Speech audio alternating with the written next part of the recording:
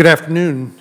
I'd first like to begin this hearing by thanking our witnesses, and thanks to my co-chair, Senator Feinstein. We've been looking for a forum to have a hearing like this, as in so many areas it seems like we're putting the cart ahead of the horse, and we'd really like to hear from the experts about what they can tell us about the public health consequences of marijuana use in the country. And so far this year, we've centered our efforts on prevention of addictive substances from entering the country and infiltrating our communities. But now we want to talk about something a little different. As you know, a 2018 report by the Substance Abuse and Mental Health Services Administration found that an estimated 43.5 million Americans used marijuana in the last year.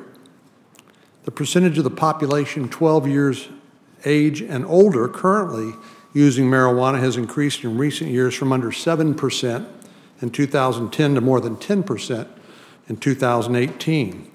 And while marijuana is still a prohibited drug under federal law, more than 90% of the states allow for some medical use of marijuana in some capacity, and 10 states and the District of Columbia now allow for the recreational use of marijuana.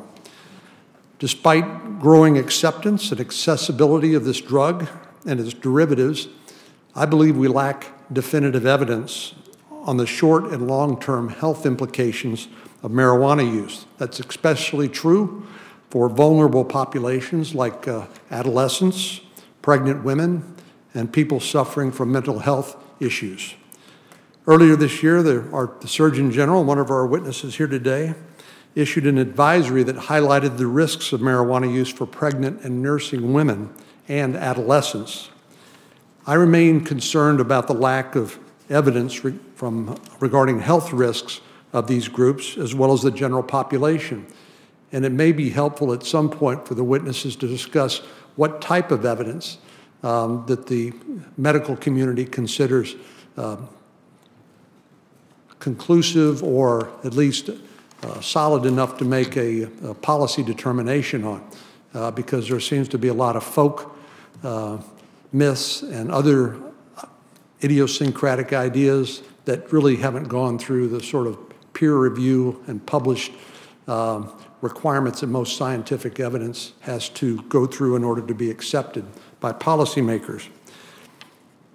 In 2017, the National Academy of Sciences, Engineering, and Medicine published one of the most comprehensive studies on the research of the health effects of recreational and therapeutic use of marijuana and cannabis-derived products. It included nearly 100 conclusions. They found conclusive or substantial evidence that cannabis or cannabinoids, but not necessarily marijuana or marijuana-derived cannabinoids, are an effective treatment for chronic pain, chemotherapy-induced nausea, and vomiting. However, they found insufficient or no evidence regarding potential therapeutic effects of cannabis or cannabinoids for a variety of health conditions considered. Additionally, they found substantial evidence that marijuana use had increased the risk of motor vehicle crashes, the development of schizophrenia and other psychoses, and complications in pregnancy like lower birth weight. It's critical for people like Senator Feinstein and I and other policymakers to understand the public safety implications of increased marijuana use before we dive in to the admittedly complex and difficult job of changing federal policy. In 2018, the Food and Drug Administration approved the first drug with an active ingredient derived from marijuana to treat rare, severe forms of epilepsy. It was only after rigorous studies and a thorough review by the FDA that physicians can have confidence in the safety, efficacy, and consistency of that drug. All this is to say that there are so many questions that still need to be answered.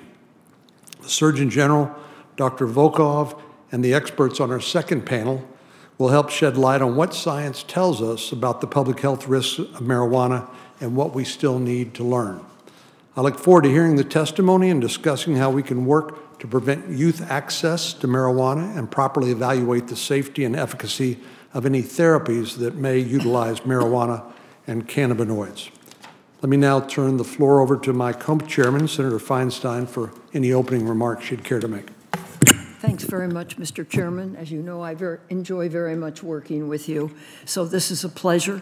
The point of today's hearing is to better understand marijuana's impact on public health, and so I thank you very much for holding it.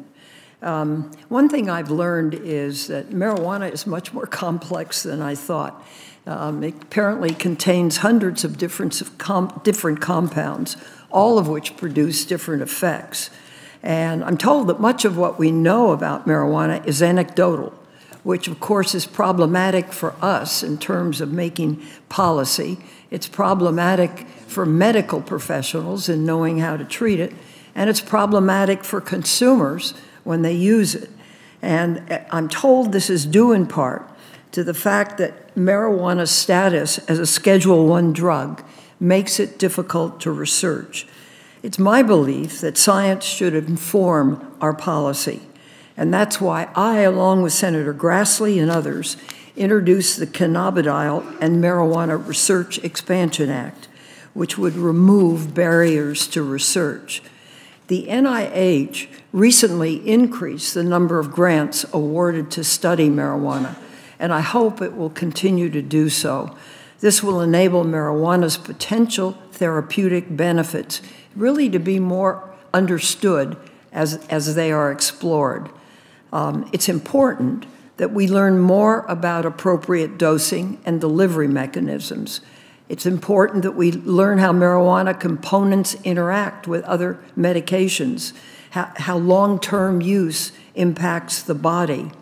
It's my understanding that the limited existing research has found varying degrees of evidence that components of marijuana may effectively treat conditions like intractable epilepsy, chemotherapy-induced nausea, I know that for a fact from family issues, and vomiting, muscle spasticity, chronic pain, and short-term sleep disturbances.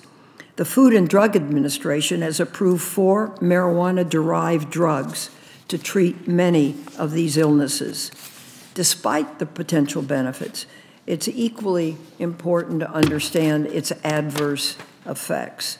For instance, studies show that marijuana can have a negative impact on the developing brain. This is one thing I hope to hear a little more about, including decreased cognitive abilities, loss of IQ, and increased risk of psychosis. I'm going to end here, Mr. Chairman, in the interest of listening to our panel, and I'll put my remarks in the record. Thank you. Thank you, Senator. Our first witness is Vice Admiral Jerome Adams, who serves as the 20th Surgeon General of the United States.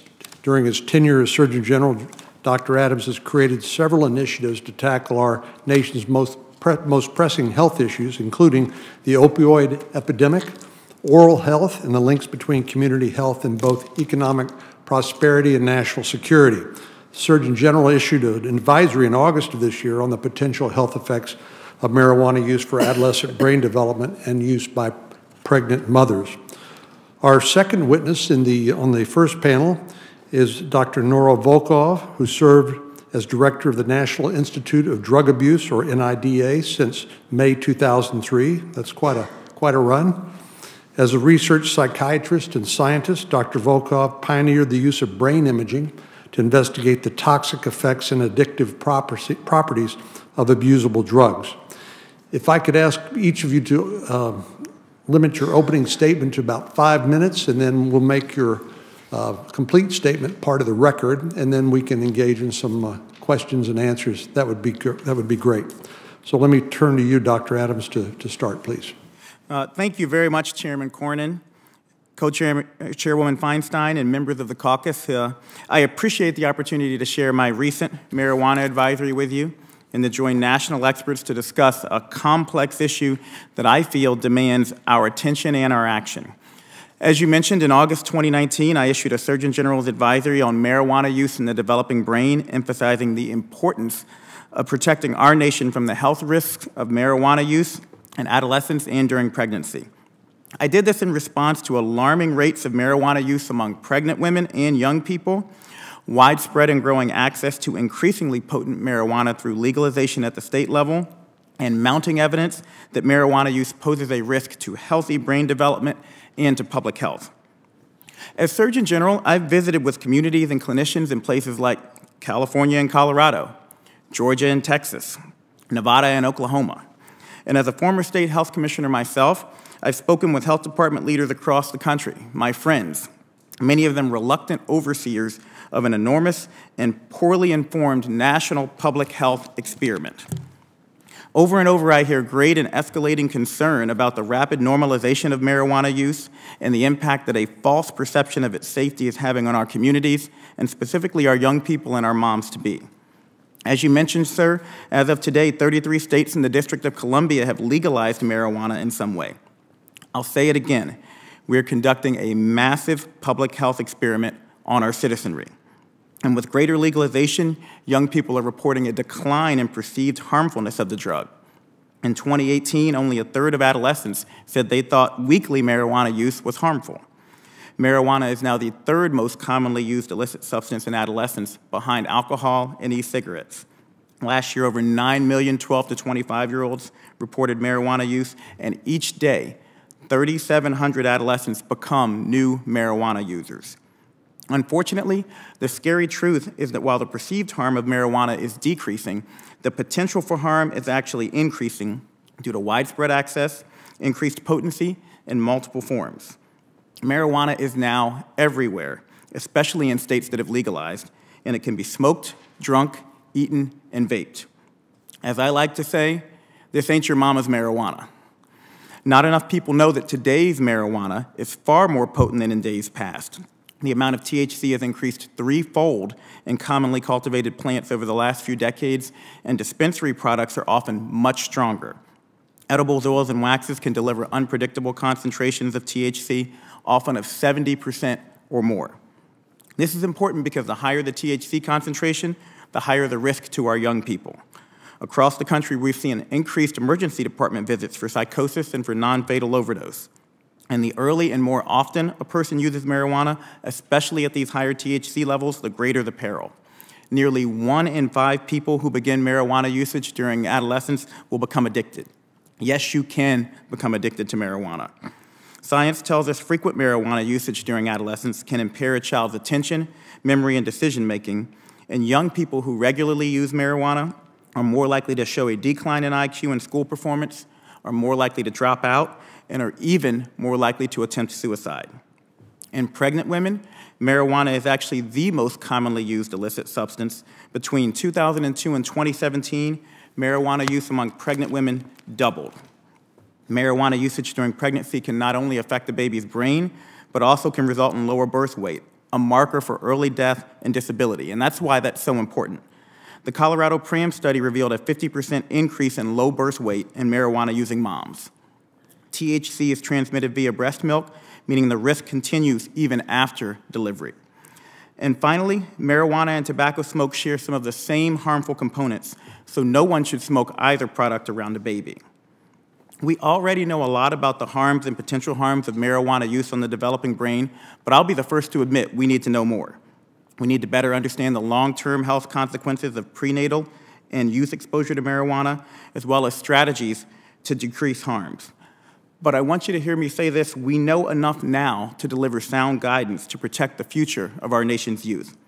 My advisory includes resources to help parents, teachers, clinicians, and others safeguard our youth from harm, but it will take all of us using the best evidence and communicating it clearly to ensure a healthy future for our young people. This advisory was carefully written based on the best currently available science with input from NIDA, SAMHSA, CDC, FDA, ACOG, AAP, and others. So please go to surgeongeneral.gov and share it. I'll finish by saying my bottom line to you today is this: no amount of marijuana use during pregnancy or adolescence is known to be safe. Therefore, communities must consider and should not minimize the short and long-term public health impacts of marijuana use. Thank you again for the opportunity to share this important information and for your support in promoting healthy fetal and adolescent development to protect the youth of America. And I look forward to your questions. Thank you, Doctor. Dr. Volkov? Good afternoon. Thanks very much for having me here, Chairman Cornyn and Co-Chairman Feinstein, and for holding this here on marijuana. It's an opportunity for us to bring to you what we are funding at the National Institute on Drug Abuse, what type of research we're funding to try to clarify the effects of marijuana in the young brain. As you mentioned, in 2018, there were 43.5 million people who reported use of marijuana in the past year, making it the most commonly used illicit drug in the United States, and its use is increasing. Marijuana exerts its effects by activating cannabinoid receptors, which are part of our endogenous cannabinoid system that modulates multiple physiological processes in our brains and body. This system emerges early in gestation when it plays a critical role in helping to orchestrate brain development, which is why exposure to marijuana during early development can impact the function of the brain later in life. THC, the component of marijuana responsible for its intoxicating and addictive effects, freely crosses the placenta. Fetal exposure is associated with significant negative outcomes, including fetal growth restriction, lower birth weight, and preterm delivery. Research is ongoing to clarify the mechanisms through which it contributes to these effects and to investigate the effects of marijuana to the fetal brain when used by itself or when combined with teratogenic drugs, such as alcohol and nicotine. Adolescents, whose brains are also undergoing major developmental changes, are also particularly vulnerable to the negative effects of marijuana. Preclinical studies of THC exposure during adolescence have shown greater subsequent sensitivity to the rewarding effects of other drugs, which could be one reason why those who use marijuana at a young age are more vulnerable to addiction later in life, not just to marijuana, but also to other drugs. Epidemiological studies have found repeatedly that kids who regularly consume marijuana have lower academic achievement and a higher risk of dropping out of school. Brain imaging studies have shown that frequent marijuana use during adolescence is associated with structural and functional changes in areas of the brain necessary for attention, memory, emotions, and motivation, which might account for the adverse cognitive and behavioral effects associated with youth marijuana use. The association between marijuana use and mental illness is another area of major concern, particularly in light of the higher content of THC in today's marijuana. Serious mental illnesses and suicides are on the rise in our country. And while multiple factors are likely contributing to this rise, it is imperative to understand if exposure to high-potency cannabis in adolescents is one of them. High-potency marijuana can trigger acute psychotic episodes, which is one of the main causes for emergency department visits associated with cannabis use, which are also rising. While most of these episodes are short-lasting, they can become chronic. Multiple studies, though not all, have associated adolescent marijuana use with an overall risk for an early onset of chronic psychosis such as schizophrenia. Adolescent marijuana use is also associated with increased risk of suicidal behavior. Many of the studies done to assess the effects of adolescent marijuana use have been criticized because of certain limitations. For example, some of them may have not controlled for other factors that affect adolescent brain development. Some may have had insufficient sample sizes. Most of them were conducted at a time when THC content in marijuana was much lower. To address these shortcomings, NIDA is leading two major studies. One is the Adolescent Brain Cognitive Development, or ABCD study, which is the largest long-term study of brain development and child health in the United States. The study has recruited over 11,000 children aged 9 to 10 who will be followed into early adulthood to investigate how the brain develops and how its development is affected by substance use, including marijuana. The other one, which complements the ABCD study, is the Healthy Brain Child Development, or HBCD study, which is part of the NIH KILL initiative and is currently in its pilot phase.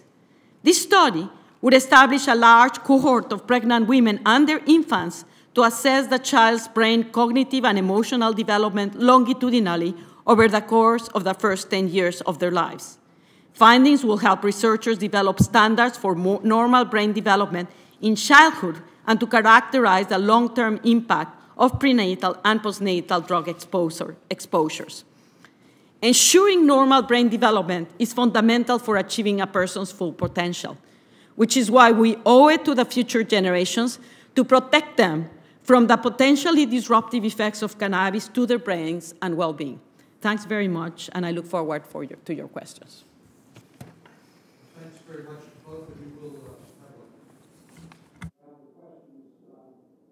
I'm struck, Dr. Adams, by your description as a poorly informed national health experiment with regard to marijuana. And of course, part of what we're trying to do today is have a better informed discussion about this national health experiment.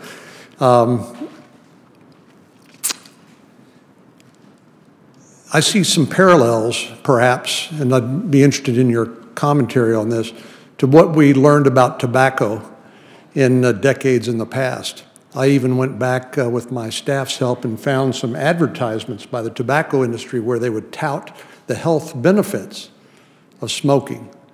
And not only were those not proven using the sort of peer-reviewed evidence scholarship that we would expect, but there was not disclosure of the negative, the detriment to health, things like addiction to nicotine, lung cancer, cardiovascular disease, and the like. And I feel like there's some parallels, perhaps, here into the way we are wading into this debate. Do you think that's analogous, Dr. Adams and Dr. Volkov, or is that is it different? Well, sir, thank you for saying that, because as the Surgeon General, I want every policy decision to have as much science infused into it as possible, and you are correct. We've seen this play before. We've seen it with a number of substances. Once upon a time, cocaine was thought to be an effective medicine and harmless. Once upon a time, opioids were thought to be good for whatever ails you and to not have any harmful effects and no higher dosage limit. And not that I am in any way, shape, or form comparing marijuana to those substances, but from a policy point of view, I think the lesson we should have learned was that we have to make sure the science is leading the policy and that the tail isn't wagging the dog. And many of the indications that people are using marijuana for are unproven. We are overstating the benefits, and in my opinion, we are downplaying the risks. And that is why I put out my advisory, because one risk we cannot afford to ignore is the risk to our pregnant women and our young people, our nation's future. Dr. Volkov?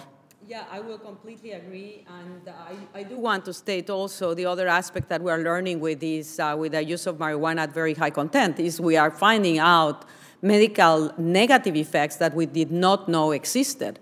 For example, a perfect example is the hyperemesis syndrome, where people that take high-content THC chronically develop a syndrome where they cannot stop vomiting with very, very intense abdominal pain.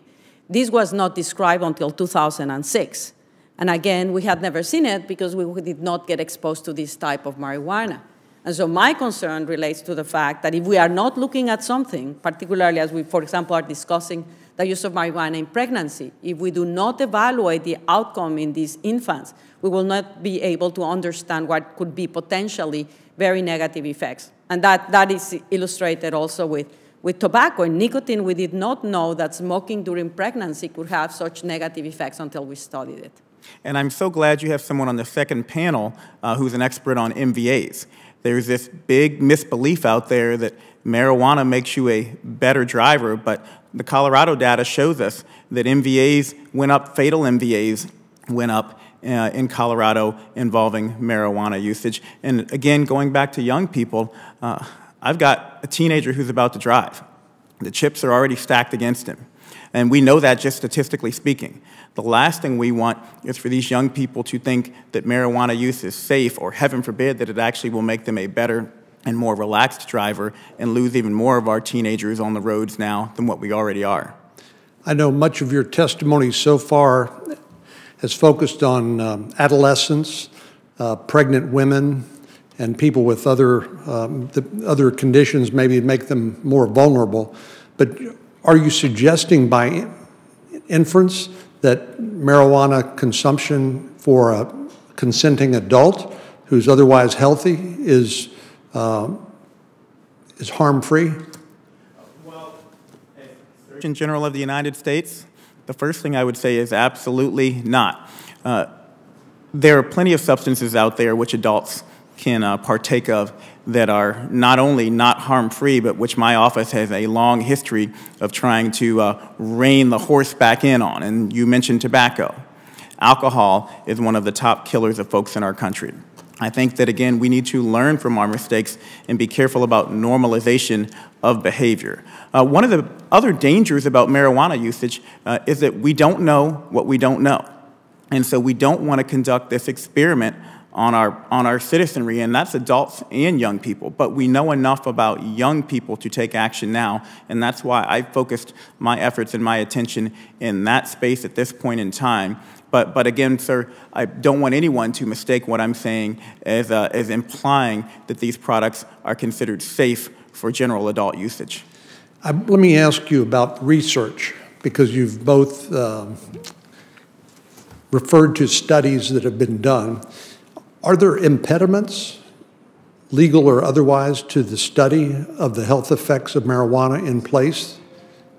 I'll start off just by saying that Secretary Azar, the President, and I have all stated publicly we need to make it easier to do research, and there are steps. What do we need to do to make that happen? Well, HHS is partnering with DEA. We're going around the country and talking to folks to find out barriers that exist to research. One of the things that has been announced within the past month was DEA making more strains of marijuana available so that folks can test more than just from the one facility in Mississippi where you could typically get strains from. But Dr. Volkov is an expert in this area, and NIDA is intimately involved in the research process, so I would turn it over to her. Part of the problem relies on the fact that marijuana is a Schedule I, and as such, if you want to do research on a Schedule I, you have to get a DEA registration that can take, if you are lucky, 1 year to obtain, and that delays the process enormously. And every time that you make a change in your protocol, that also has to be submitted, and you have to wait for that to be approved. So it's a very lengthy on the ability to get the research going. And then once you're going, right now, the only source for marijuana that is available in our country is that we provide through a contract to Missouri, to the farm in Missouri. So if you as a researcher are interested in a particular strain of marijuana, you come to us at NIDA, it's probably unlikely that we have it, and we'll have to cultivate it. So the process also is very slow there. And finally, to the other component that makes it very difficult is that we're interested in understanding what people are taking out there. I mean, in the States, they are legalizing marijuana, and there are these dispensaries, and the varieties are very distinct. And so we don't know the difference between this or that. This product is being sold telling that this has these characteristics. We cannot fund research that relates to products that are actually being bought through these dispensaries because it's illegal. So we've been working for the past, I would say, several years with DEA to try to come with an accommodation that would allow researchers to streamline the process so that they can work on understanding both potentially negative but also potentially therapeutic effects of cannabis. Well, I know Senator Feinstein mentioned some legislation that she's working on with Senator Grassley on the impediments to research, but that's perhaps something that we could work on together. Great, I love it. Thank you. Well, can I give a shout out to Senator Feinstein? I'm not allowed. Absolutely. I'm not allowed to endorse or comment on pending legislation, but I was doing my homework, and you and Senator Grassley made a statement in the introduction of your legislation. You said medical treatment should be based on sound science, and those who are sick deserve safe medications that have been proven effective. I could not agree with that more, and I think it's very important that folks such as yourself are acknowledging that and spreading that word. Thank you. Senator Feinstein. Thanks very much, Mr. Chairman, and thank you Excuse me, I have a little throat problem. I'm a doctor. I can help you with that. I may come to you. As I understand, investigations are ongoing. To date, nearly 1,500 lung injuries have been associated with the use of e-cigarettes and vaping products, with 33 confirmed deaths. THC has been present in most of the tested samples of these cases. Here's the question. Do we have enough research to understand the potential impacts of using e-cigarettes and vaping devices to consume marijuana products? What is the situation, and what happens to the lung when you use it? Thank you for that question. This is something I'm terribly concerned about, and that HHS is really mounting an all-hands-on-deck response to. We have stood up our Emergency Operations Center at CDC. We're working with state and local health departments to get information in as quickly as possible, and you summarized it correctly, ma'am. A large number of these cases have been associated with vaping THC, particularly THC that's been obtained through the black market. Explain what happens when you do this. Ma'am, well, as an anesthesiologist, I can tell you, God didn't mean for much of anything besides oxygen to go into your lungs, and when you aerosolize oil and then suck it into your lungs and let it reaccumulate on the lining of your lungs, it can cause all sorts of bad things to happen. I'll also tell you one of the big problems is we don't know what's in these pods. A lot of them are made on the black market, and the ones that are even made through, quote, legitimate sources, we don't know all that's contained in them. And it's why last December I put out a Surgeon General's advisory warning about the epidemic rise in vaping among young people, a 78% increase in vaping amongst students. And I pointed out at the time that a third of young people who were vaping had reported vaping marijuana. So I would say to you, before I turn it over to Dr. Volkoff, that number one, the FDA and the CDC advise against vaping products containing THC. Number two, we advise not to modify or add any substances such as THC or other oils to products purchased in stores. And finally, no amount of marijuana usage during pregnancy or adolescence, no matter how it enters the body, is known to be safe, and no pregnant woman or young person should be vaping. Dr. Volkoff? Could I ask you a question? Have autopsies been done on the lungs of the 33 confirmed deaths? Do we know what happens to the lungs? Ma'am, what I would say is that, and again, I used to run a State Department of Health in Indiana, and one of the challenges is these investigations start at a local level. And a lot of times the decisions about which samples are going to be collected and which autopsies are going to be done are made before the State Department of Health is even alerted, and then the CDC finds out after that. So one of the big things that we're trying to help people understand is that we have to have a high index of suspicion. We've got to ask the right questions, and we should be doing an autopsy on all of these cases. So autopsies have not been done? On some of them, but not all of them, ma'am. On some of them? Yes. Well, what's been learned from the autopsies? What happens to the lungs? We know that there is damage to the cells of the lungs, to the tissues of the lungs. There's a lot of misinformation out there. Some of these cases had been reported to be associated with vitamin E, and that was the case for some, but it actually looks, it's an inflammatory injury. It's almost, trying to think of a good comparison, but again, it's as if the cells... Enough to cause death? Oh, absolutely, ma'am. Lipoid pneumonia has been found in some of these folks, but in other folks, it's as if the cells in the tissue are being eaten away. Again, you're putting toxic materials into the lungs that were never meant to be inhaled. Dr. Volkoff? Yeah, just basically in medical school, they teach you that you should never, ever allow lipids to get into the lungs because they produce a very massive inflammatory reaction. So that's, and since you require the lungs to function properly for oxygen to be transferred, this is probably one of the reasons why it has had such negative effects. But I think it is also highlighting how we are approving these technologies in ways without recognizing what their negative effects are. And you are highlighting the acute effects. But for example, we don't know what may be the effects on the function of the lung long-term in those cases that you don't see this acute presentation. Well, let me ask this question. Are vaping devices well enough known? Do they bring on death? Well, as it goes into the lungs? If you use, how to ask this question, if you use a vaping device, are you more apt to die? Not necessarily if you're using a device that has quality control. And for example, one of the things that we have done at NIDA is to develop a standard electronic cigarette that can be used to determine whether for people that cannot stop smoking, the use of these vaping devices can help them actually be able to protect them from the negative effect of combustible tobacco. So provided that you have standards of quality and you control both the device as well as the cartridges that you're using and the content of nicotine and the products, this device could be given as a therapeutic option for those that cannot stop smoking. And can I answer that question in another way, Yes. ma'am? Even the people who are advocates for e-cigarettes and vaping devices describe them as harm reduction.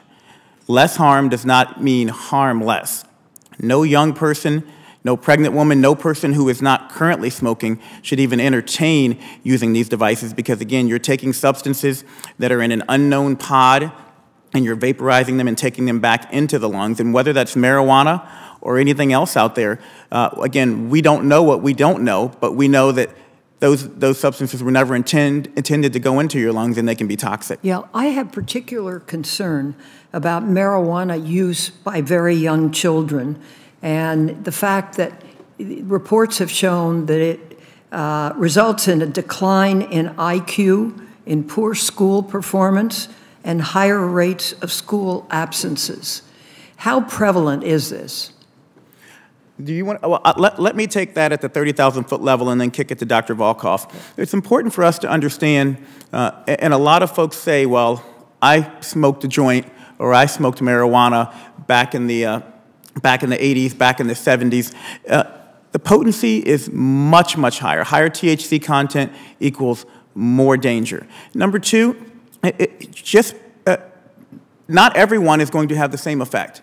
Every person is different, and so some people, as we know, some people smoke for 5 years and get lung cancer, and some people smoke for 50 years and don't get lung cancer.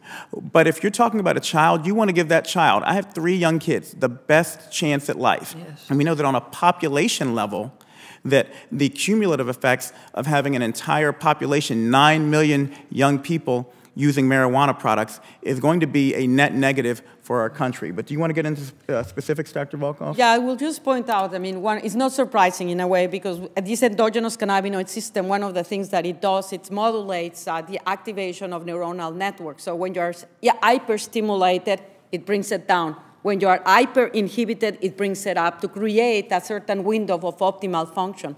So if you are taking marijuana, in a way, you are filtering many of those stimuli.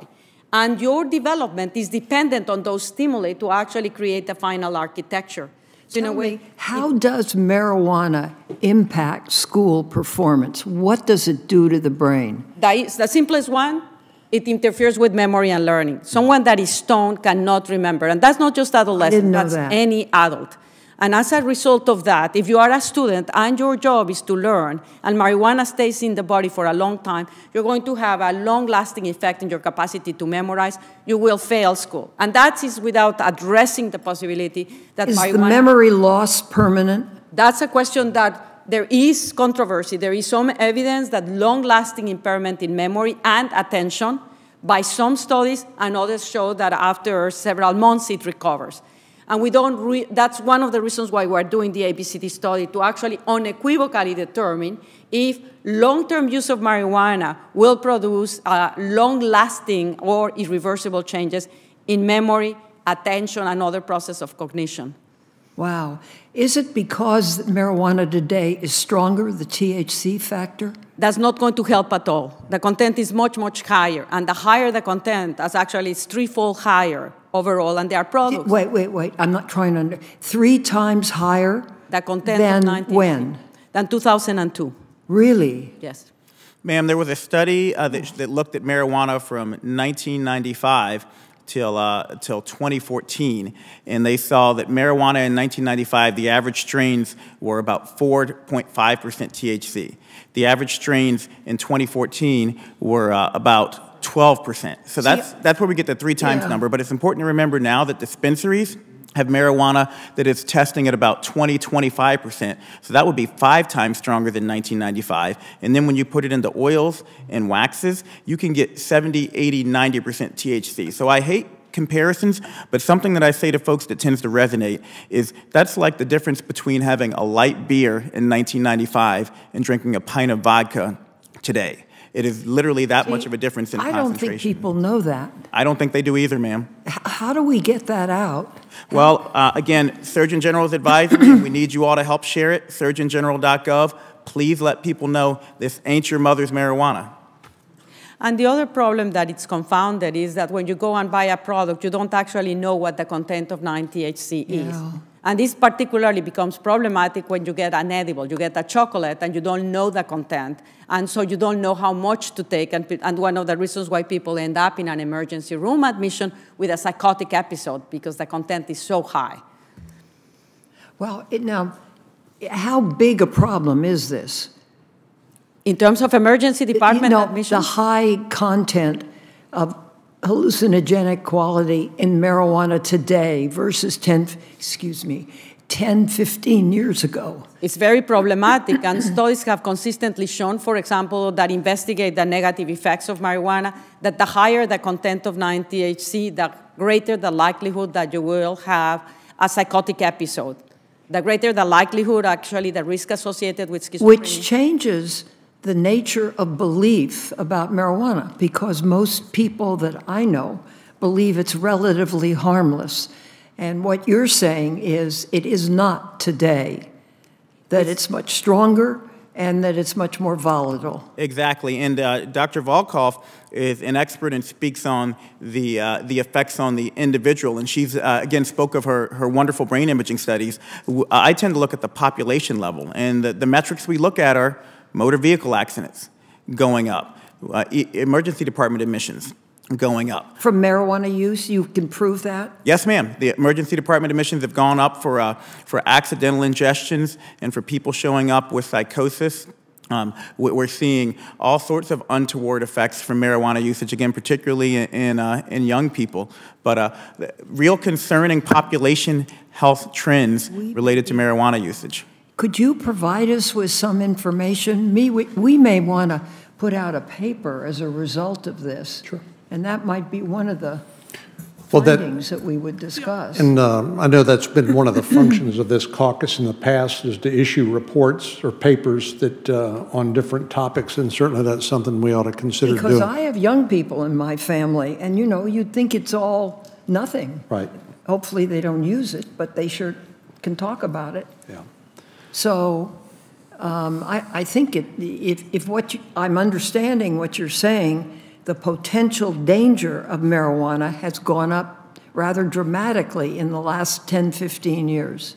The potential danger has gone up while the perceived harm of the product has gone down. And what I was quoting in my opening statement was NISDA data that looks at, that surveys young people from SAMHSA. SAMHSA data that surveys young people and asks them their perception of the dangers of marijuana, and their perceptions of danger are going down, particularly in states that have legalized, because they see it all around them, while the actual risk, both from a scientific point of view and on a population health level, is going up. What has California done? Well, you got someone from the California Cannabis Research Commission who's going to be on the second panel. Oh, good. And I've been out there. I've visited UC Davis. I've visited UCSD. I've been to the LA County Health Department. I will tell you that all of the health officials I've spoken to are terribly concerned about the spike in pregnant women who are using. We've seen a doubling in pregnant women who report using marijuana, and they're concerned about the number of young people it's causing disciplinary problems in schools, and we don't know what the long-term health effects are going to be. So when in your state, ma'am, very concerned. So just quickly, how is it more concentrated, more volatile than it used to be?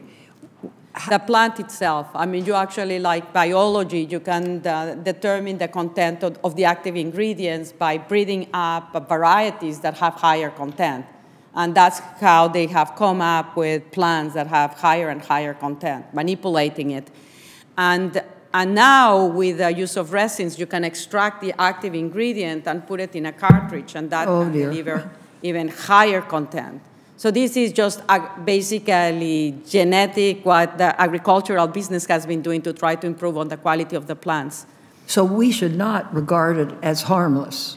Oh, it's not harmless at all. And when you were asking about your own state, they were showing me the data on emergency departments in one of the main hospitals in San Diego, where they basically will have an 8-fold increase in emergency admissions from the cannabis over a period of 8 years.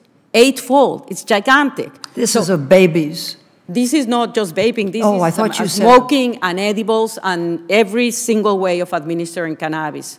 So, well, if a mother uses it, this strong stuff, while she's pregnant, will that impact she the can child? become psychotic herself. High-content THC. What people don't realize is high-content marijuana with very high THC can trigger an acute psychotic episode.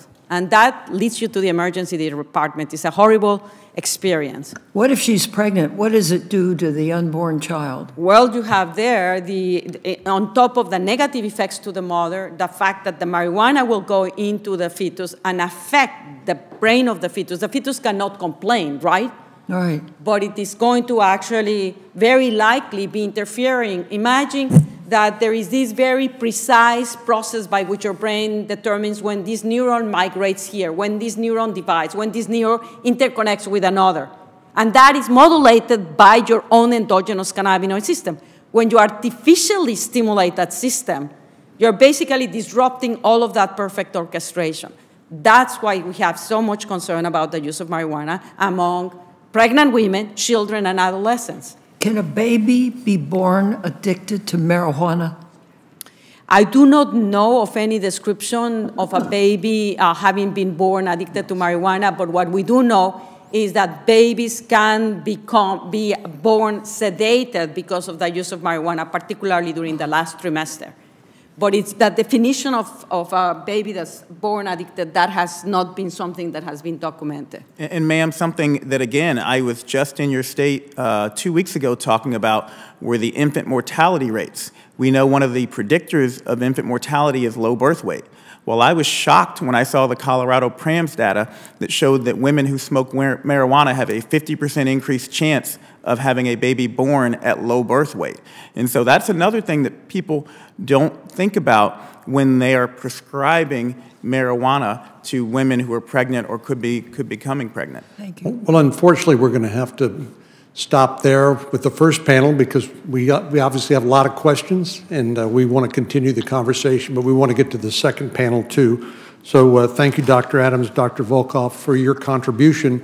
And believe me, we want to continue the conversation because, as you can see, Senator Feinstein and I, and I'm sure our other colleagues who couldn't be here today, have a lot of questions. And I think the American people deserve the facts, which is what we're trying to get to here. So thank you very much, and we'll invite the second panel to come forward and get situated, and we'll get started in just a second. Senator, we're happy to submit any information you need about the harms of marijuana usage that we've collected. Please share my advisory, surgeongeneral.gov. We need to get the word out to folks that this is not some harmless product out there. We'll do that. Thank you. And thanks for doing the hearing. Thank you.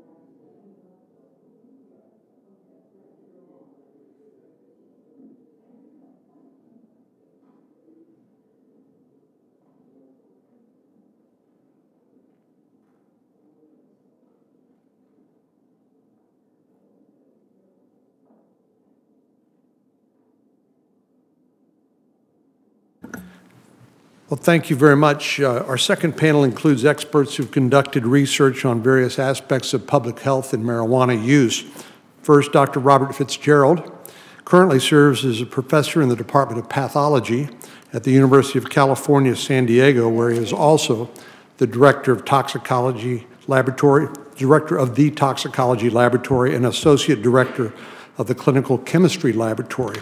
He's board certified in toxicology and clinical chemistry by the American Board of Clinical Chemistry, and his research, Senator Feinstein, focuses on marijuana-impaired driving.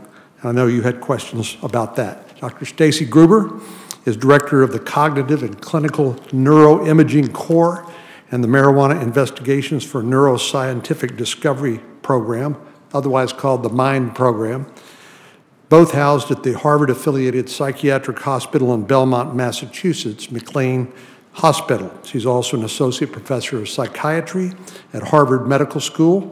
Her research focuses on cognitive development and the effects of marijuana's major constituent compounds. Dr. Sean Hennessy is professor of epidemiology in biostatistics at the University of Pennsylvania's Perelman School of Medicine.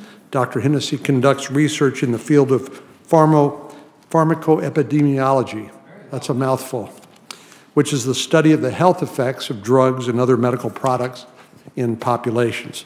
Dr. Hennessy is a past scientific chair and past president of the International Society for Pharmacoepidemiology and has served as the FDA's Drug Safety and Risk Management Advisory, served on that committee, the Drug Safety and Risk Management Advisory Committee for the FDA. Dr. Hennessy contributed to the National Academies of Science 2017 study on marijuana's health effects. And finally, Dr. Madeline Meyer is the Assistant Professor of Psychology at Arizona State University and postdoctoral fellow, with support from the Duke University Transdisciplinary Prevention Research Center. Her research interests involve adolescent marijuana use as well as the health effects of marijuana concentrates. So obviously, there's a lot of interest in what you have to say. If I could first recognize Dr. Fitzgerald and ask each of you maybe to speak for about 5 minutes and then maybe be open to some questions. Your written remarks will be made part of the record without further ado. So Dr. Fitzgerald. Thank you, Senator. Senator Feinstein, it's a pleasure to be here today to discuss issues related to marijuana and driving.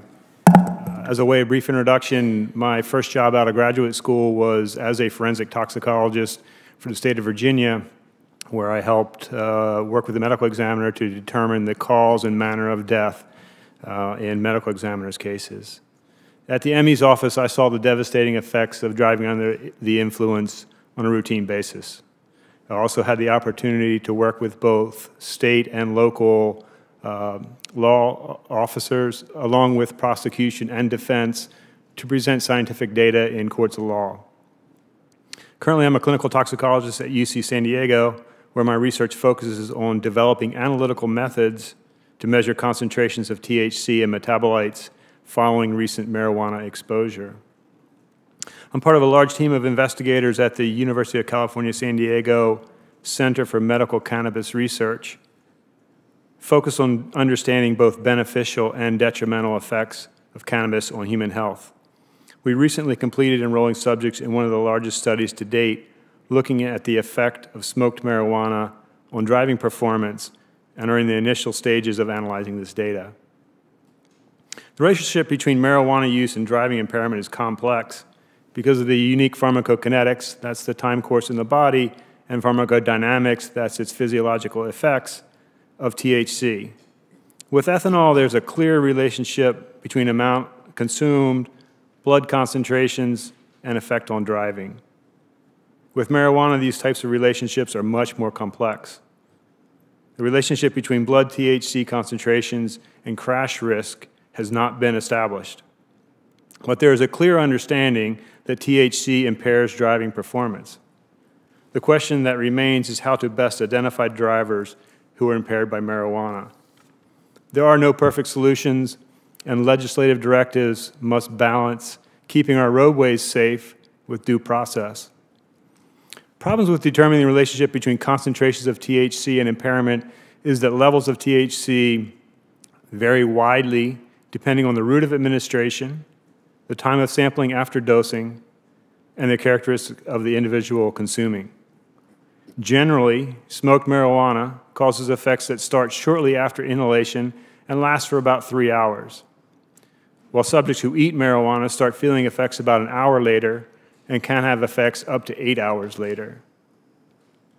Unlike alcohol, which is cleared within 24 hours of drinking, THC and several metabolites accumulate in the body with repeated dosing. So frequent users have baseline concentrations of THC that exceed the per se limits in many states. After smoking, THC concentrations in blood change rapidly, and our studies have documented the poor relationship between concentrations of THC and measures of impairment.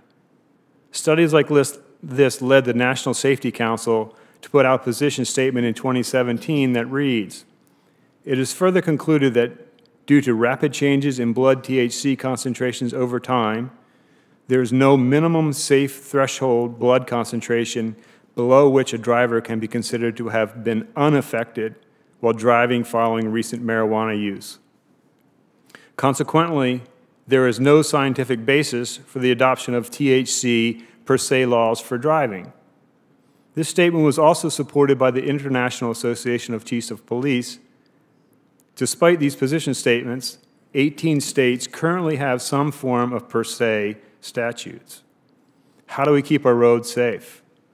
In California, prosecution of driving under the influence of drugs is currently based on officer observations combined with toxicology testing. This practice will likely continue for the foreseeable future. Since there's no reasonable expectation that THC or a metabolite of THC will be useful for per se impairment, an alternative approach would be to develop methods that identify recent use. The biological specimens that could be used to determine if a driver has recently used marijuana are blood, breath, and oral fluid. The primary advantage of breath and oral fluid over blood is that they can be collected at the roadside at the time of a traffic stop, as opposed to blood, which typically takes about 90 minutes to collect. This is an important consideration because unlike ethanol, concentrations of THC fall by more than 90% in that short time frame. There is a variety of ongoing efforts to identify recent use markers. In respect to my time limit, I would like to close my initial statement by mentioning 2 items that I think this caucus needs to be aware of so they can help shape appropriate regulations. Due to federal restrictions, investigators cannot study the cannabis products our population is exposed to. As Dr. Adams indicated, we've unleashed a massive experiment that's sort of uncontrolled in our population, and our most powerful resources, our research community, has limited ability to study that. This is a critically important public health issue that needs to be changed. Currently, there's no standardized data collection for driving under the influence of drugs. Without good data, it's difficult to develop good policy. I hope my testimony was helpful and look forward to answering questions. Thank you. Thank you very much. Dr. Gruber? Thank you, Senator Cornyn and Senator Feinstein. Members of the caucus who may tune in later to see this. Speak directly? Certainly. Is that better? I should be better at this. So as you've heard and as we know, the nation is in the midst of a green rush, and marijuana or cannabis headlines flood news outlets daily. Yet it's often difficult for people to weed through study findings and make sense of what we know and what we don't. Despite the fact that 33 states have fully legalized medical marijuana and another 15 have limited medical marijuana laws, leaving only 2 states without access, nearly all of what we know about the impact of marijuana comes from studies of recreational marijuana users. These studies typically focus on those with chronic, heavy marijuana use. Data across studies is somewhat inconsistent, but generally reflect differences between those who use marijuana and those who don't, spanning a number of areas that we've heard allusions to already, including cognitive performance. Domains most commonly affected include memory and executive functioning. For example, the ability to inhibit inappropriate responses or to use feedback to change one's behavior. These are reportedly impacted by marijuana use. Earlier onset of marijuana use, as well as higher frequency and magnitude of use, are also associated with greater difficulty on these tasks.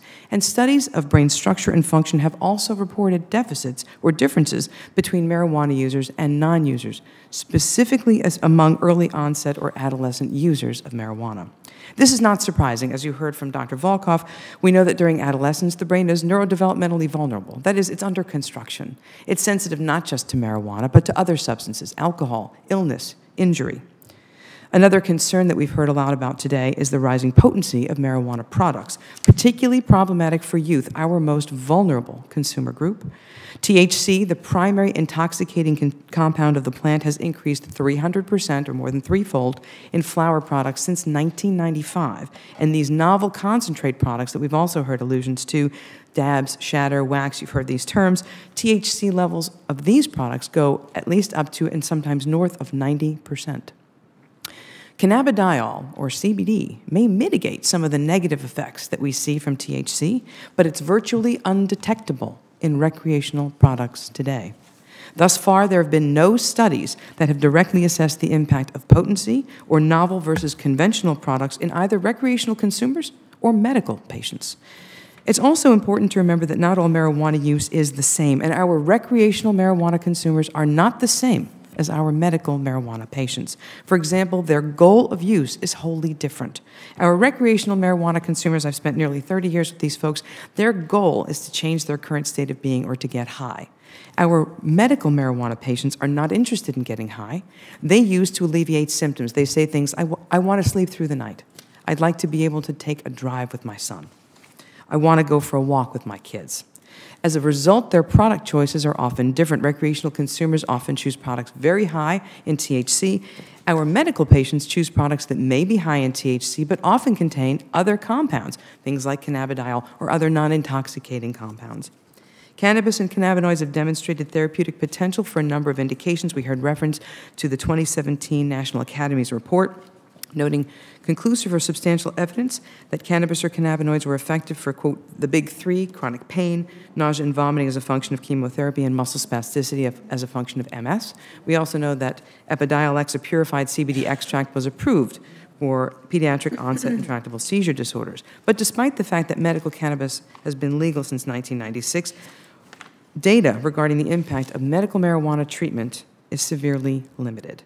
Preliminary evidence from the very first longitudinal studies of medical marijuana patients demonstrate improvements in some areas of cognitive performance, including areas noted to be impaired in those with recreational use.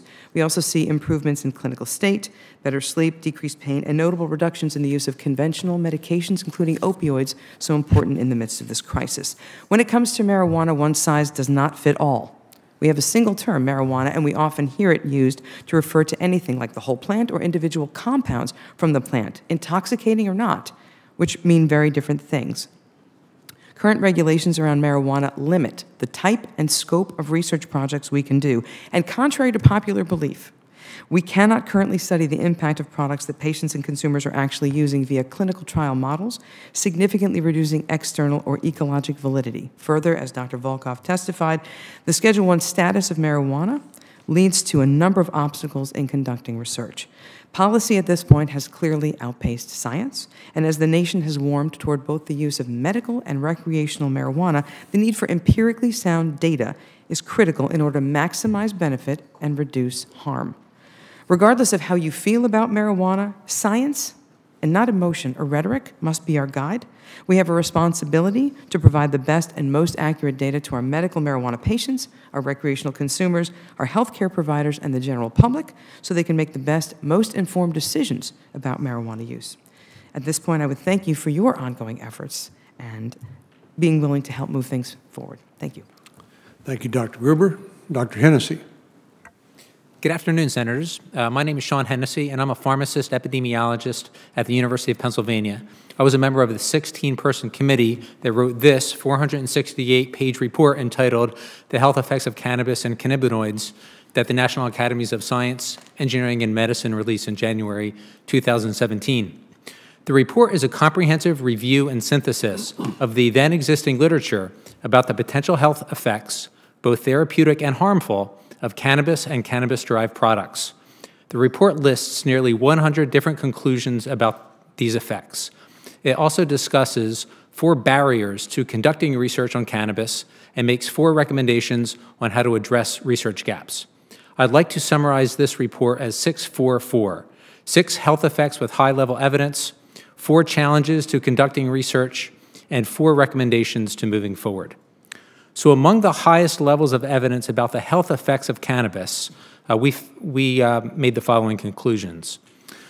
1, cannabis use prior to driving appears to increase the risk of motor vehicle crashes, as we've heard about today. 2, in states where cannabis is legal, there is an increased risk of unintentional cannabis overdose in children. 3, pregnant women who smoke cannabis increase the risk that their baby will be born with lower birth weight.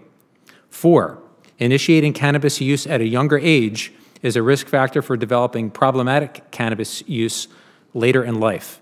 5, long-term cannabis smoking increases the risk of chronic breathing problems. And 6, some people with chronic pain or muscle spasm from multiple sclerosis can obtain relief of their symptoms using cannabis-based products. Most of the studies for these uses examined orally administered cannabis extracts rather than smoked cannabis. The report also identified the following 4 challenges to conducting research on the health effects of cannabis. 1, there are specific regulatory barriers, including the classification of cannabis as a Schedule I substance that impede research. 2, it is difficult for researchers to gain access to the quantity, quality, and type of cannabis product that they need to conduct research. 3, it is difficult to obtain funding to support cannabis research. And 4, improvement and standardization in research methods are needed. Finally, the report makes the following 4 recommendations. 1, public health agencies and other groups should fund a national cannabis research agenda. 2, agencies of the U.S. Department of Health and Human Services should convene a workshop to develop a set of federal standards and benchmarks to guide high-quality research on cannabis. 3, federal, state, and local health authorities should fund improvements to the public health surveillance system. And 4, the CDC, NIH, FDA, and others should convene a committee to characterize regulatory barriers and propose strategies to develop the resources and infrastructure that are needed to conduct cannabis research. I thank you for your attention and the opportunity to discuss these important issues and look forward to answering your questions. Thank you, Dr. Hennessy. Dr. Meyer? Good afternoon, Mr. Chairman and Senator Feinstein. Could you speak directly into Yes. the mic? It's hard to hear. Thank you for inviting me to contribute to my knowledge about cannabis effects on cognitive functioning. The most comprehensive study of cannabis use in cognitive functioning was published by our group in 2012. Today, I'm going to describe that 2012 study and explain the findings, why they're important, and what additional research is needed. We studied the association between persistent cannabis use over time and change in IQ from childhood to adulthood, and we asked whether cannabis effects on IQ were concentrated among adolescent onset cannabis users. That is, cannabis users who began using before age 18. Data came from the Dunedin study, which is a study of 1,000 children born in 1972 and 73 in Dunedin, New Zealand, and followed from birth to age 38, with 96% of the sample taking part in the study at age 38. IQ was tested at age 13, before anybody in the cohort had started using cannabis, and again at age 38, after some members of the cohort had been using cannabis for years. We found that persistent cannabis use from ages 18 to 38 was associated with decline in IQ, and this decline in IQ was concentrated among adolescent onset persistent cannabis users. These are cannabis users who began using cannabis before age 18 and continued using for many years thereafter. Specifically, individuals who began using cannabis in adolescence before age 18 and used it for years showed an average 8-point IQ decline from childhood to adulthood. However, individuals who used cannabis short-term in adolescence showed only weak evidence of IQ decline. Further, individuals who began using cannabis in adulthood sometime after age 18 did not show decline in IQ, even when they used persistently. Quitting or reducing cannabis use did not fully restore intellectual functioning. Decline in IQ could not be explained by alcohol or other drug use or by reduced years of education among cannabis users. Decline in IQ could also not be explained by low childhood socioeconomic status or poor childhood self-regulation. Friends and relatives reported noticing more attention and memory problems in everyday life among the persistent cannabis users. These findings are important for a number of reasons. First, an especially important feature of this study is that we had IQ test data from both before and after study members started using cannabis. This allowed us to rule out the possibility that IQ deficits in cannabis users predate the onset of cannabis use. We showed that regardless of their IQ test performance in childhood, adolescent onset persistent cannabis users performed worse than non-users and worse than adult onset cannabis users on IQ tests in adulthood. Second, the 8-point IQ decline we observed among cannabis users who began using cannabis in adolescence and continued using for many years is non-trivial. For example, an average person has an IQ of 100, placing them in the 50th percentile for intelligence compared to same-age peers. If this average person loses 8 IQ points, they drop from the 50th to the 29th percentile for intelligence. Third, IQ is a predictor of a person's access to a college education, their lifelong total income, their access to a good job, and their performance on the job. Individuals who lose 8 IQ points may be disadvantaged relative to their same-age peers in many important aspects of life. In fact, the adolescent onset persistent cannabis users from our 2012 study ended up in occupations that were less prestigious, less skilled, and less well-paid than their parents' occupations. Finally, only about 2% of the sample became those adolescent onset persistent cannabis users. Thus, any effect of cannabis on IQ is confined to a relatively small segment of the population. Nonetheless, findings are concerning given that fewer adolescents today believe that regular cannabis use presents a serious health risk.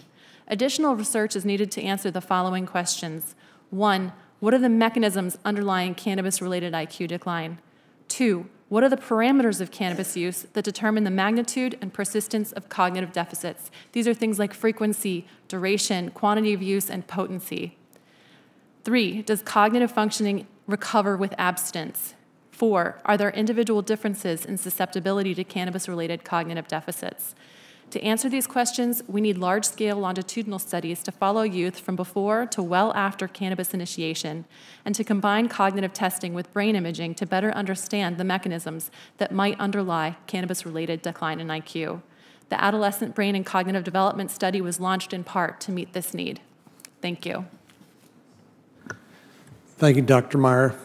Welcome, Senator Rosen. Thank you for joining us. And let me start with a 5-minute round of questioning.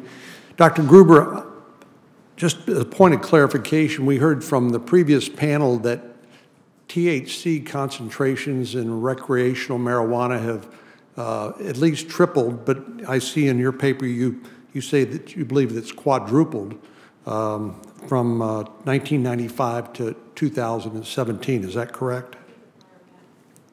I think the prior panel referenced a paper that was published Louder, in 20... please. I'm sorry. Sure. Is that better? I think the prior panel referenced a publication from 2014. Oh, okay. At that time, the difference from 95 to 2014 was about 3 times. 3 times? Right now, the average potency across the nation from government-seized products is about 17%. That's contrasted to about just under 4% in 1995. Okay. So that's significant. It's... you think the best information is it's quadrupled in concentration? I would say in terms of national averages for THC, that's right. But Those are recreational products. But you also point out, and this is really the point I wanted to get to, is that there are concentrates, other products that have been created. You mentioned things like dabs, the colloquial name for concentrated oil, created by extracting THC from flower-based marijuana products.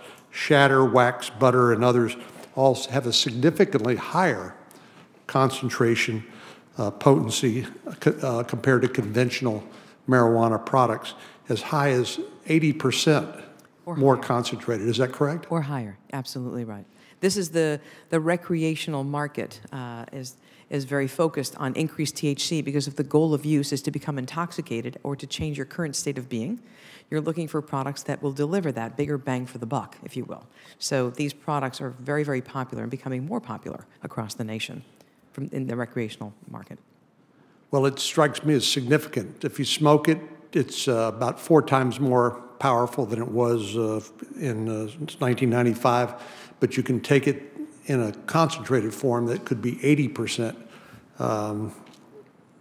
of traditional marijuana product. Exactly. THC is significantly higher, as we heard from our first panel, significantly higher these days than in prior years. Well, I can imagine just from a scientific standpoint trying to figure out what the dosing is and what the effect of a dose is very difficult given the range of ways that people can get access to the active ingredient. Mode of use is very important in terms of onset of effects and duration of effects. Absolutely true, especially important for our medical cannabis patients.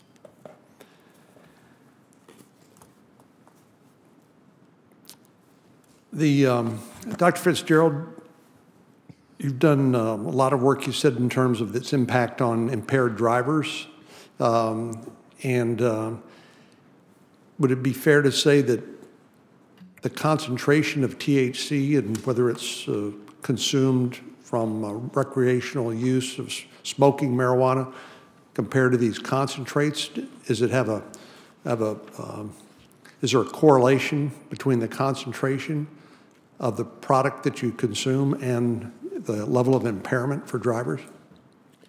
So I think that's one of the issues that Dr. Adams brought up as well, is that we haven't even been able to study the dabs and the concentrates. It's not possible to do those studies currently. Well, those aren't standardized products, and I mean, like you would be able to, you can't compare widgets to widgets, I guess. Correct, and because they're all sort of concocted by whoever makes them according to their own recipe and the like. Several issues there. One, we don't know what is actually in those. They're labeled. California actually does have a reasonably good laboratory system for analyzing plant materials as well as dabs and things for pesticides and concentrations of THC. But that's only in the legal market, and the legal market, unfortunately, is a small share of the total market of recreational marijuana.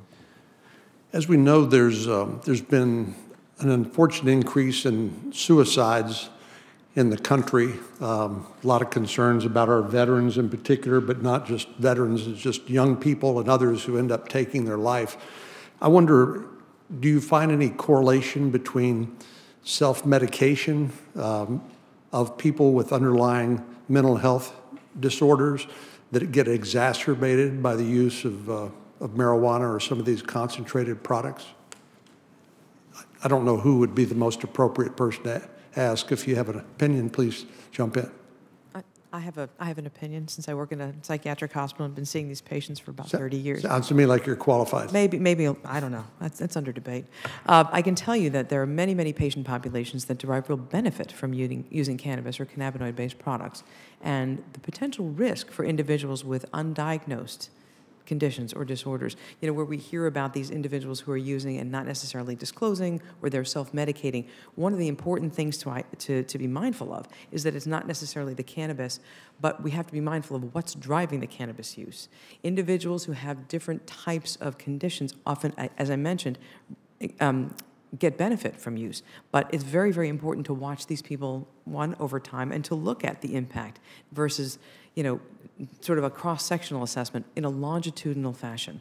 No doubt, some individuals with different conditions have their conditions exacerbated by cannabis use. That's why it's so important to be able to identify the most likely compounds from the plant, which may make things worse, versus those which may make things better. In fact, there's evidence to suggest some compounds from the plant may actually really positively impact some of these conditions that we see, and this is why so many people are turning toward them. But without real empirically sound data to guide these types of studies, we have limited ability to give them information. Well, my understanding, my layman's understanding, is that there's some evidence that epilepsy can be treated using THC-related products. But Cannabidiol. okay, is there what other benefits have you been able to identify based at least on anecdotal information in the absence of these longitudinal studies? What other benefits do you suspect may be derived from use of marijuana? So from different compounds from the plant may very well have individualized benefits. We know about cannabidiol. I think this is mentioned in your bill. Cannabidiol has been shown to potentially be efficacious not just for epilepsy, which is now approved by the FDA. Epidiolex sits in Schedule 5. But for other conditions, there have been some interesting studies, including preclinical work, in areas like anxiety. A number of different conditions may be positively impacted by cannabidiol. Other compounds may yield, again, therapeutic potential, but we don't have much in the way of long-term studies, and unfortunately, it's very difficult to study these compounds using clinical trial models, sort of the gold standard for deriving empirically sound data, given our current restrictions. We have we just started a long-term clinical trial, open label to double blind, of a whole plant full spectrum product for patients with anxiety. This data will be very, very important since so many people turn to things like CBD and they say it's good for this, it's good for this. It would be great to have empirically sound data to lean on to actually guide patients and caregivers. I even have a friend who said they put CBD product in their pet food. Sure. So their pet relieves their pet of anxiety. So I guess it cures everything. I don't know about everything, but there's some data from studies outside of this country, small studies, in terms of cannabidiol's impact on anxiety, some preclinical work, and finally some work here. So it certainly begs the question of how much more we need, which in my opinion is a lot more, but we're starting. Thank you, Dr. Feinstein. Senator Feinstein. Thank you. 33 states and the District of Columbia have legalized marijuana in some form. And each state, excuse me, has its own laws and regulations. Should we be concerned that the lack of uniformity across states in terms of testing, labeling, packaging, the strength of products that may be sold, how they may be advertised, and how they may be accessed can lead to consumer confusion? And this could produce unintended acute public health effects, including increased emergency room visits. In Colorado, for example, excuse me, there was a threefold increase in marijuana-related emergency room visits between 2012 and 2016. So here's the question. Would uniform regulations across states be helpful to ensure consumer safety and reduce public health impacts, such as emergency room visits associated with marijuana use? Who would like to go? Why don't we just go right down the line? If you have a comment, make it. If you don't, you don't. Yeah, certainly. I think California is a model there for the fact that all the state-approved marijuana has actually been through a very sophisticated testing scheme to show its purity, show that it doesn't have pesticides, show it doesn't have fungus, and those things. There is some question about the reliability of different laboratories, and it would be nice to have a reference laboratory that everyone else sort of standardizes against. That would be useful to have uniform labeling, and certainly the CDC can be helpful in that regard. Thank you. I think it's incredibly important to have uniformity, and I think I'm having trouble hearing you. I think it's incredibly important to have uniformity, and even more important to have full disclosure of, quote, what's in your weed. People have no idea very often what they're getting, and so I think it's incredibly important since states make their own sort of their own rules and regulations about what's allowed. In my state of Massachusetts, and I spend a lot of time in California as well, these things are clearly defined in terms of testing for aflatoxins, heavy metals, pesticides, contaminants, yeast, mold. So a standard across the United States would be helpful. I think having a reference standard would be incredibly important, and making sure every state does thorough testing is critical. Thank you. I agree and don't have anything to add. Thank you. I agree as well and don't have anything additional to add. Okay.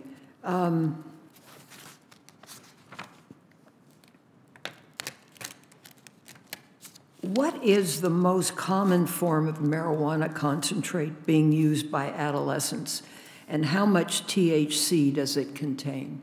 This is adolescent use is my big concern. My group just published, I believe, the first epidemiological study of that. And we found that you can talk about concentrates as a general class, but there's two really different types of concentrates. One that's extracted using a solvent like butane, and those tends to have generally higher concentrations than the other class of concentrates, where the THC is extracted using kind of ice or just rubbing it. And that has still much higher THC content than, for example, marijuana, which is the buds of the cannabis plant. And then adolescents are using all of that, but primarily they're using the solvent extracted. They're using a what? The solvent extracted concentrates, which What go is by that? which go by names, various names. Dabs is a generic name to refer to just taking a very small kind of waxy piece of the concentrate. But then there's butane hash oil, or they call it BHO, and it's called that because you extract the concentrate with butane solvent. It's also called honey oil, crumble, lots of different names for it. And while those products look different, right? One can look like a waxy, sticky substance. One can look like butter. They all contain similarly high levels of THC. Aha. So are they heavily used by adolescents? We know from the state of Arizona, 1 in 4 adolescents have said they've tried concentrates. So what would you suggest we do, if anything? I think we need, my primary concern is educating parents and people like you to recognize what a concentrate is. It does not look like marijuana. It looks very different. And recognizing that that contains very high levels of THC, which could pose risks to health. Well, would you have a standard for this? Does that make sense? Or should government get involved in this? I think, you know, when you talk about adolescents, you don't want them to die, and you don't want them to become addicted. Correct. We don't want them to become addicted, but we still need to do research on whether adolescents who use concentrates are more likely to become addicted than if they use the lower THC marijuana. So I think we need more research because some evidence suggests that it's possible that these concentrates will not have ill effects if adolescents are titrating their use, which means using less when the THC content is high. Thank you. Thanks, Mr. Chairman. Rosen. Well, thank you. I want to thank Chairman Cornyn, Ranking Member Feinstein, for holding this important hearing. I want to thank all of you for your years of school and research and dedication to this extremely important topic. I want to talk a little bit about medical marijuana. Although marijuana is legal in Nevada for both medicine and recreational purposes, the research that you're doing is so important for my state's hospitals, providers, schools, parents, law enforcement agencies, anybody that's concerned with the public health impact. And there are approximately in Nevada about 17,000 medical marijuana patients. So this research that you do really impacts their lives and their ability to seek treatment for their medical conditions. And so with that in mind, I really appreciate the bipartisan approach which has led to this hearing, and I hope the conversation will continue to be research and science-based. It's so important that we have these longitudinal studies, epidemiological studies, so on and so forth. It makes a real difference as to how our communities can educate and legislate if we need to do the right thing. But I want to talk about the potential benefits of medical cannabis in treating our nation's veterans. We have over 220,000 veterans in Nevada, and let me tell you, I don't have to tell you how much they do struggle. They struggle with chronic pain, they struggle with depression, anxiety, post-traumatic stress symptoms, and in too many cases, they're becoming addicted to medications prescribed to them. Opioids, other things like that. Our veterans, they have given so much to their country. They just want to come back.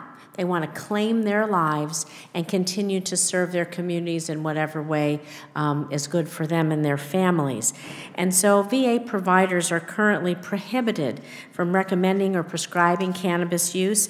The VA won't reimburse veterans for medical marijuana prescriptions from any source. Former VA Secretary David Shulkin, he stated last week he believes the VA should be involved in research on anything that could potentially help veterans and their well-being. So to Dr. Hennessy and then anyone else after, you were a member of a committee that conducted a rigorous overview of available research on the potential health benefits of cannabis, or therapeutic benefits. It also identifies barriers to research. You made recommendations. So I would really appreciate your thoughts of how we might use cannabis to help our veterans through anxiety and depression in those ways, and find alternatives to treat the issues that they are suffering from when they come home. So thank you for your question, Senator. So of the uses that you mentioned, there's randomized trial data supporting the use of cannabis products for chronic pain. And the cannabis products that were studied most often for chronic pain was an oral solution of 1-to-1 THC to CBD. It wasn't either smoked or vaped cannabis. The other indications that you mentioned, anxiety, depression, PTSD, there are not good data from randomized trials that support the efficacy of either whole cannabis or cannabis-derived products for those indications. Lack of evidence doesn't mean that the products aren't, none of the constituents of cannabis aren't effective. In some cases, it merely means that the studies haven't been conducted, or not enough of them have been conducted to identify a beneficial effect if there is one. So you would support us funding or lifting the ban on some of the research to find out if we can use these products effectively, Dr. Gruber? Yes, and thank you so much for focusing on this issue. We have a program through the MIND program called Serving Those Who Have Served, and it's dedicated to our veterans because so many are already using cannabis or cannabinoids for treatment. Many are interested in using it, but we have no real data. So, we come at this as a quasi-clinical trial because we can't administer products that are in the marketplace, given our current federal regulations and restrictions. So we do the best that we can, but we follow these folks over time, longitudinally. And we need more data like that to be able to really understand the impact. As referred to by Dr. Hennessy, we don't have a ton of data, but certainly lifting anything that would allow greater research efforts to be made, I would be in favor of. Well, thank you. I want to, you spoke about chronic pain, and I was fortunate enough to be able to start the Comprehensive Care Caucus, which is focusing on palliative care, people living with a terminal illness or chronic disease, and they need palliative care, although they may not be getting curative care. And so can you speak to the effects of how we could use cannabis in a palliative care spectrum for those, like I said, living with chronic disease or living longer with terminal illness to relieve some of the symptoms that they may be having as a result of their disease? Sure. So one of the symptoms that patients in palliative care experience is chronic pain.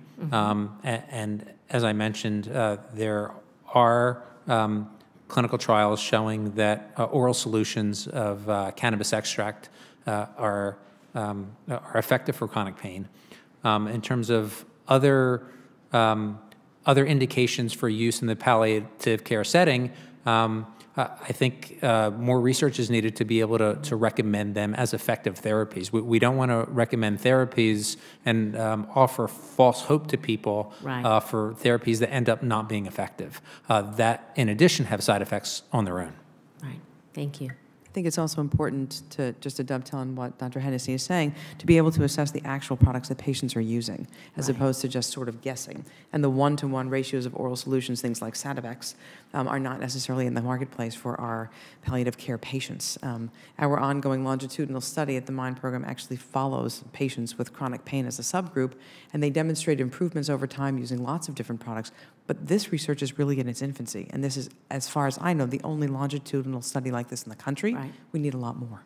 Well, I applaud all of your work, and I do think that particularly in the medical space, trying to find the ways that we can use marijuana to whether make chronic pain, anxiety, terminal disease, PTSD, depression, if we can find ways that make people, help them go better through their lives, then it is definitely worth researching, and I appreciate your hard work. Thank you.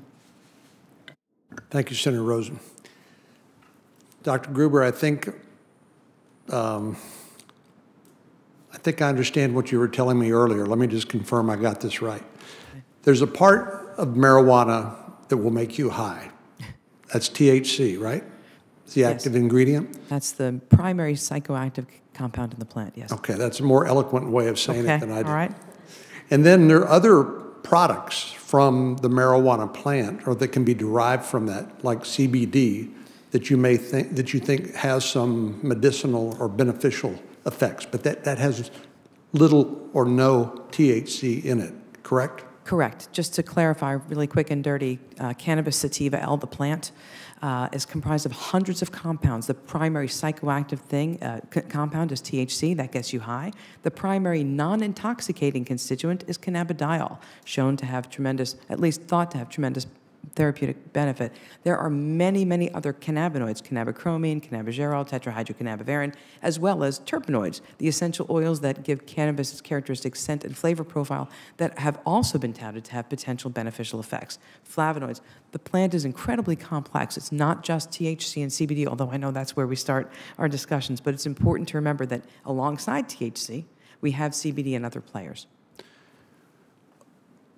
Would it be possible for Congress to deschedule or to treat CBD and other non-THC products differently than it would THC or psychoactive components of the plant? As I understand it, currently under the Controlled Substance Act, anything that comes from the plant cannabis sativa with greater than 0.3% THC by weight falls under Schedule 1.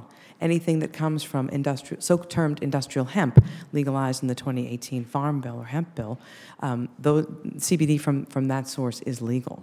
So that's descheduled. But so Congress has already carved out an exception basically for hemp. For industrial hemp-derived CBD, ostensibly the DEA will allow those types of, let's say, research studies to move forward. And what differentiates those two is one has a next to or negligible, if any, THC component, and the other product that is a psychoactive one has the THC at much more concentrated levels. Much more concentrated levels. Both plants have THC. Industrial hemp maxes out by definition as 0.3% THC by weight.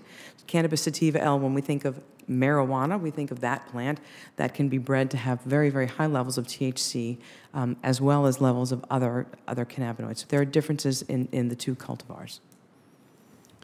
Well, that's helpful. Thank you very much. Certainly. Senator Rosen, do you have anything else you'd like to ask?